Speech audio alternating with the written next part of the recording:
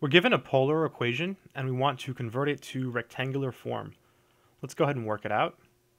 So there's a couple of formulas that we might have to use in this problem. The first is x equals r cosine theta. Another formula we can use is y equals r sine theta.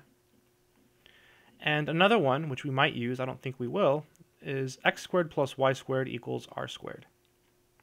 Okay, so when we first look at this problem, we'll notice that we have a cosine and a sine, but we don't have the r's.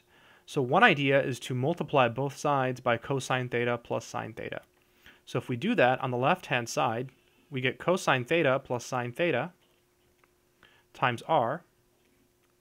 And on the right-hand side, we have 8 over cosine theta plus sine theta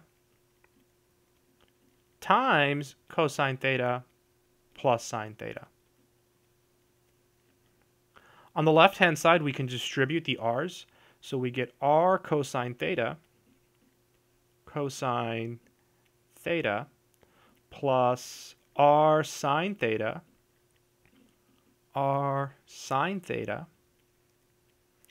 and on the right hand side these guys go away, so we get 8. R cosine theta is x and r sine theta is y. So we end up with x plus y equals 8. And that's the final answer. I hope this helps.